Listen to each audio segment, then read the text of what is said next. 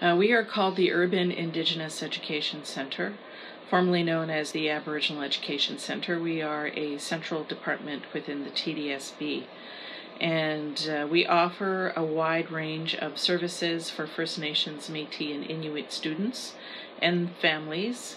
We are also committed to ensuring Indigenous students have success and support them throughout the TDSB in their education as well as their personal lives with wraparound supports.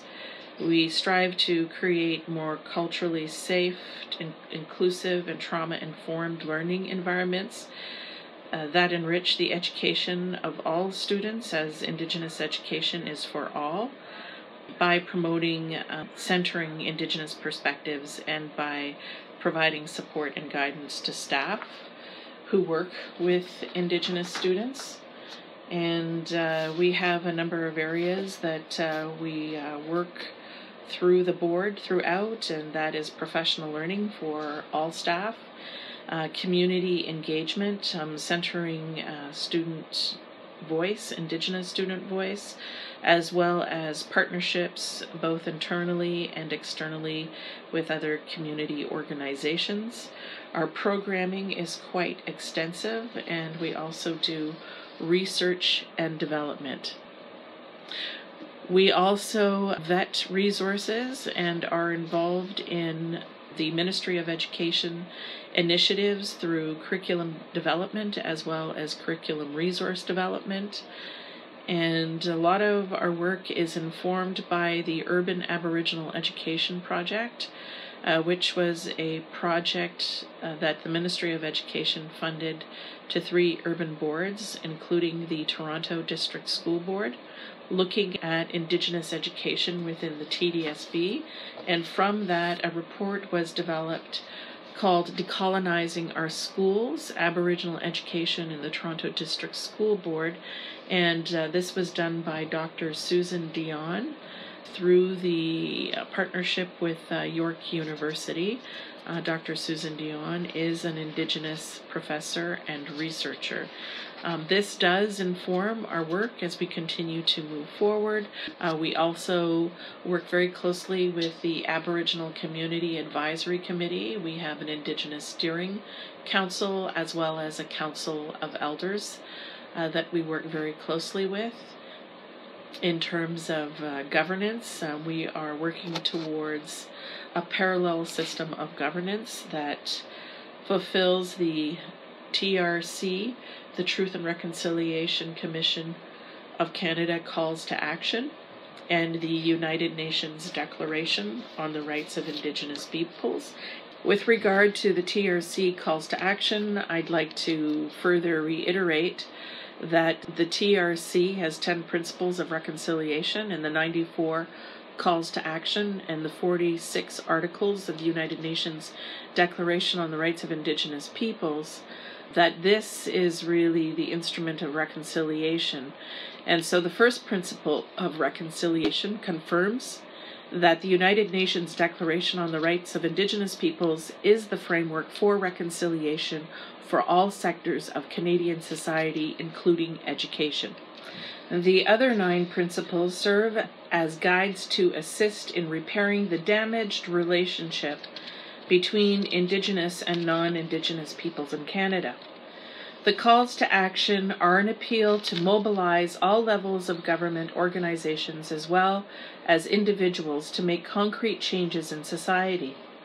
They list specific actions to redress the legacy of residential schools and advance the process of Canadian reconciliation. The United Nations Declaration on the Rights of Indigenous Peoples is a framework for the establishment and maintenance of mutually respectful relationships. It represents the minimum standard of the survival and dignity and well-being of Indigenous peoples. And we hope to go beyond the minimum standard, obviously. And our hope is that having all these documents together will enhance knowledge and understanding that lays the groundwork for reconciliation. With regard to the Urban Indigenous Education Centre, we do provide student support, as everything that we do undergirds student achievement and well-being. Right now we are committed to having staff development for all 37,000 employees. We have a staff of 16 people, and they include the teaching and learning, as well as community liaisons and student success teachers and social workers, Indigenous social workers, and child and youth counselors. We provide leadership in fostering Indigenous education in the development and implementation of culturally relevant and culturally safe programs and services, and we work collaboratively with both internal and external partners to position the board as a leader in urban Indigenous education. Professional learning is for all staff is designed to ensure that authentic First Nations, Métis, and Inuit perspectives are a part of all classrooms and schools, benefiting both Indigenous and non-Indigenous students. Our community engagements are vibrant and represent diverse Indigenous communities, as Toronto has the highest population of Indigenous peoples in all of Ontario combined. We are very unique within the urban construct, as we are incredibly diverse. The Aboriginal Education Centre, the Urban Indigenous Education Centre, works very closely with community organizations, Indigenous community organizations, and we sit on many advisory boards to enhance Indigenous education throughout the GTA, strengthening relationships based on reciprocity and respect and responsibility. We do hold a number of community events throughout the GTA that brings community members together in celebration of indigeneity and our achievements and accomplishments and contributions. Through this, we are able to identify and address educational issues and our concerns that may impact our communities and families. We also liaise with external partners, including the City of Toronto, the Ministry of Education, colleges and universities, and appropriate community agencies to collectively broaden the impact of Indigenous education and programs and initiatives. Okay, thank you, Tanya. What, in your opinion, makes it an example of excellence in Indigenous education? Indigenous education, it's important to center the voices of Indigenous peoples in terms of leadership in the path of reconciliation. To enact the Truth and Reconciliation Commission of Canada calls to action. Within Ontario, there is mandatory curriculum around Actions 62 and 63, and to implement the United Nations Declaration on the Rights of Indigenous Peoples as a framework for reconciliation, understanding that we are still very much within a colonial construct, within systems of public education, and thereby we need to be able to identify the barriers that continue to marginalize, harm, and silence Indigenous peoples, and dismantle the barriers that oppress Indigenous peoples, whether it's recruitment and hiring and mobility within the organization, and have a very strong protocol around accountability and transparency, as well as working with and learning from Indigenous peoples, being led by Indigenous peoples, because all the decisions that are being made have huge impacts within our communities that support Indigenous student success and well-being and achievement. So in continuing with that particular question, in looking at what contributes to the efficacy of Indigenous education, I would like to also say that it is important that Indigenous knowledge is centered. And what is the contribution of Indigenous knowledge? How can that be used in reconciliation through policy making? I think is critical in terms of moving forward and enacting Indigenous practices and principles within respectful engagement and protocols. So consulting and collaborating with Indigenous peoples with free, prior, and informed consent, to use the statement "nothing about us without us." Also, when we're talking about research and data collection, adhering to the principles of OCAP, ownership, control, access, and possession, with regard to that, and really focusing on restorative practices and practices that not only restore but are about reparation when we further the discussion around reconciliation. And we need Indigenous student leadership. We also need Indigenous trustees. We need Indigenous peoples in higher levels within public education, at the superintendent level, at the executive superintendent level. We need to be able to mobilize Indigenous peoples into those structures of governance as they exist now. And also to adopt an approach to Indigenous education that puts Indigenous student and well-being at the center, and provide those opportunities for Indigenous student leadership. And all of this affirms and respects and promotes Indigenous peoples and Indigenous knowledge, and also to recognize and affirm treaty rights, Indigenous rights, and the revitalization of Indigenous languages that also support the development and implementation of Indigenous knowledges, and looking at innovations in education, looking at Indigenous education within the 21st century and re-envisioning ourselves as a part of that conversation moving forward, and also commit to and ensure measures of effectively dealing with discrimination and racism, and looking at and creating the context for culturally safe and trauma-informed schools through professional learning and continued dialogue, and to provide opportunities for that professional learning. That includes the impact of colonization, both historically embedded and also contemporarily practiced, as the colonial project still continues on through various areas, including looking at First Nations communities, for example, food safety and security, environmental racism, really centering UNDRIP in terms of working with Indigenous peoples with free, prior, and informed consent, and also looking at the child welfare system in Canada and other areas where Indigenous peoples are largely represented in our jails and institutions, but also not to position Indigenous peoples as the other or the poor, pitiful other, and that really focuses on a damaged, centered construct,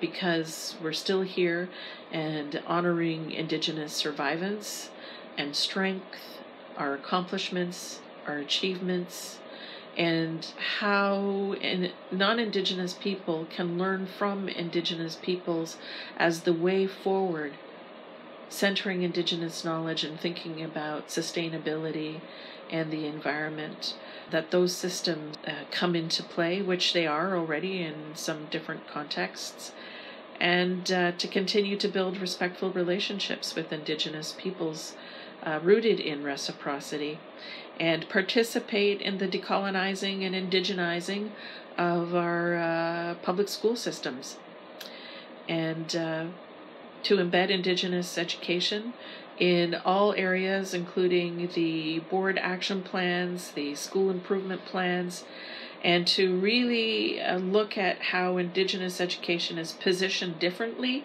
from the discourse of equity. There are intersections, however, looking at nation-to-nation building, looking at that relationship and not embedding Indigenous education within a multicultural construct, because Indigenous peoples are the first peoples of Canada and we were never involved in confederation. However, we've been legislated, through the Indian Act and looking at those amendments, etc. There's a lot of work to do ahead, and we call upon all people both Indigenous and non-Indigenous peoples in systems of public education to redress the harm that has been done and to move forward in a good way. How do you measure the success of your program?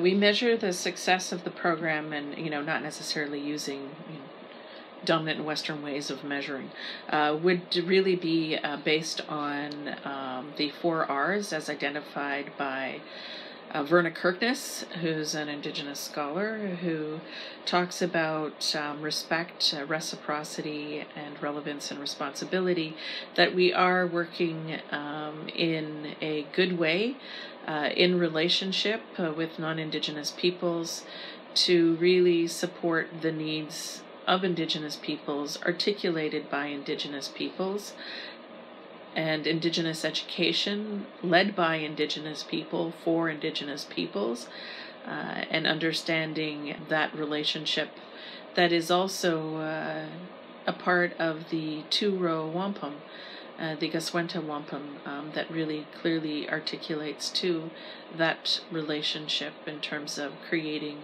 ethical space. So that's more organic in terms of, are those relationships working well? Are they based on mutual trust and reciprocity?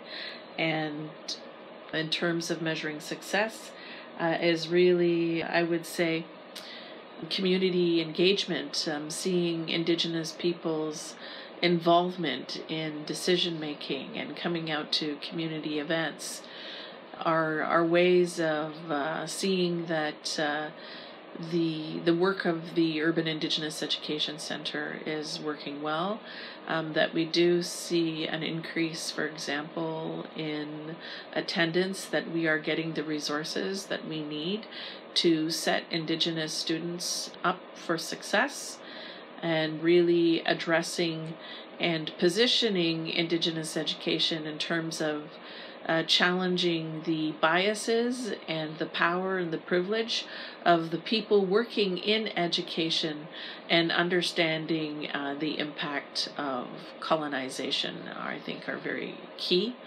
in terms of creating the potential for spaces of transformation. I would also say that an increase in recruitment, hiring, and retention and mobility of Indigenous peoples within systems of public schooling, particularly within the TDSB, are definitely indicators of success, as well as seeing more participants, Indigenous peoples involved in the Aboriginal Community Advisory Committee, the support of trustees, the support of senior team, the support from the director to really see and articulate the needs to elevate and amplify the voices of Indigenous leaders in education and Indigenous parents and students. An increase in programming that supports Indigenous students' needs, for example, land-based learning opportunities for students, looking at different pathways, funding for students in terms of carrying forward into those pathways, whether they choose colleges or universities or the workplace, that there is a plethora of choice and options for Indigenous peoples. The 21st century is changing quite a bit, and we're looking at the technology and global competencies that we are fully engaged, involved within those conversations as well. From your perspective, what is Indigenous education? Indigenous education is an education that centers Indigenous knowledge, Indigenous knowledges, Indigenous voice, First Nations, Métis, and Inuit, looking at Indigenous ways of knowing and being, and that it is articulated by Indigenous peoples. To me, that is what Indigenous education is. It's an education that considers the whole being, the mind, the heart, the body, and the emotion, and also centers Indigenous ways of knowing and being, and that works within principles and constructs of the importance of elders. Indigenous education ultimately supports the well-being of the self, the family, the community, the land, the spirits, and the ancestors. It is about a holistic education. It is reflective, experiential, and relational. Relationship is paramount, focused on connectedness, on reciprocal relationships and a sense of place. It involves a multi-generational construct, looking at infancy to elders. It is cyclical. It also involves generational roles and responsibilities. And also it recognizes the role of Indigenous knowledge, and it embeds memory and histories and stories of Indigenous peoples by Indigenous peoples. It involves patience and time, and is about centering identity, and addresses the harm that has been done through the legacy of residential schools and the colonial construct of the public education system as it stands now. And it involves recognizing that some knowledge is sacred and is only shared with permission and or certain situations. Indigenous education also involves the oral tradition.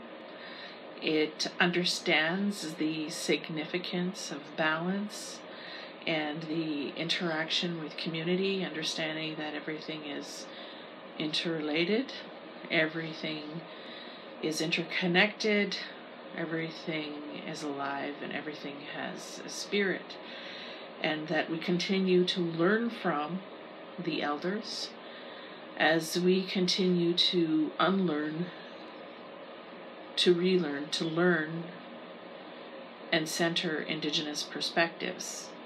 There's also the importance of silence and the importance of listening in terms of ethical listening, and respecting Indigenous protocol and the group process and the role of family and community, and making all of these connections to the land and the importance of storytelling within that narrative. What is your vision for Indigenous education over the next 10 years? Well, over the next 10 years, we'd like to see a lot of creativity and innovation. And we are evolving into an urban Indigenous education that is like a community hub, a center for Indigenous thought, Indigenous practices, etc. And that will be rooted in Indigenous teachings, reflecting the diversity of First Nations, Métis, and Inuit peoples and community, as well as being a welcoming and inclusive environment for all students, both Indigenous and non-Indigenous, across the Toronto District School Board. We'd like to see increased partnerships with community agencies as well as post-secondary institutes in terms of the revitalization of Indigenous languages. We really would like to see that program grow across the TDSB, as well as offering other Indigenous languages and offering more Anishinaabe-Mowin programs for students. And that this intent is combined with other various Indigenous initiatives undertaken by the board in this central urban location, reflecting Indigenous pedagogy, Indigenous ways of knowing and being, and to center Indigenous voices and the broader community in creating a learning environment which will be designed to foster Indigenous knowledges, values, and cultures. And the intent will be to welcome all into the Indigenous context. We want to see an education that is worthy of children, Indigenous children, and all children, looking at also 7 generations forward.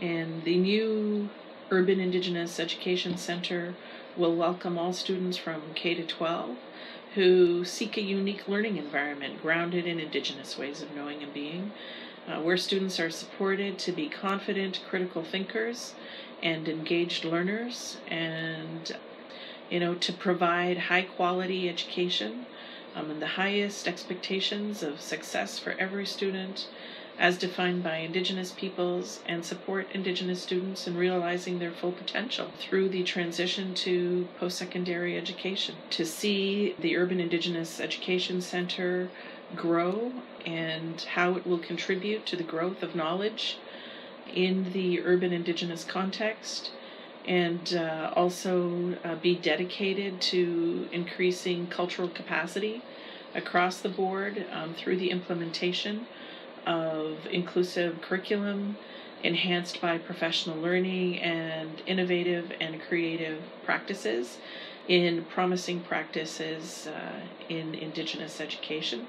That we continue to support and actively engage participation by Indigenous parents and members of the diverse Indigenous communities, and that it is welcoming to the community or communities, and also responsive to the community's needs.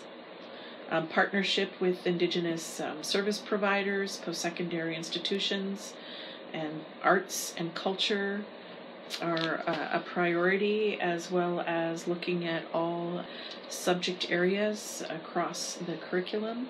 We would like to see a building that honors these ideas, that are informed by Indigenous knowledges, an environment that is about healing and about celebrating who we are as Indigenous peoples.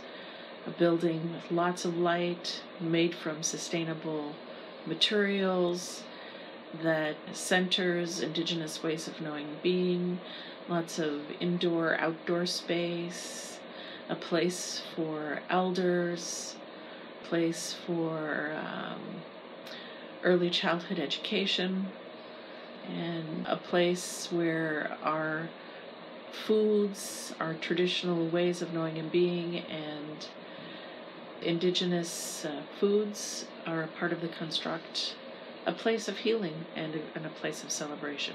What information, materials, resources do you need to achieve that vision? So aside from funding.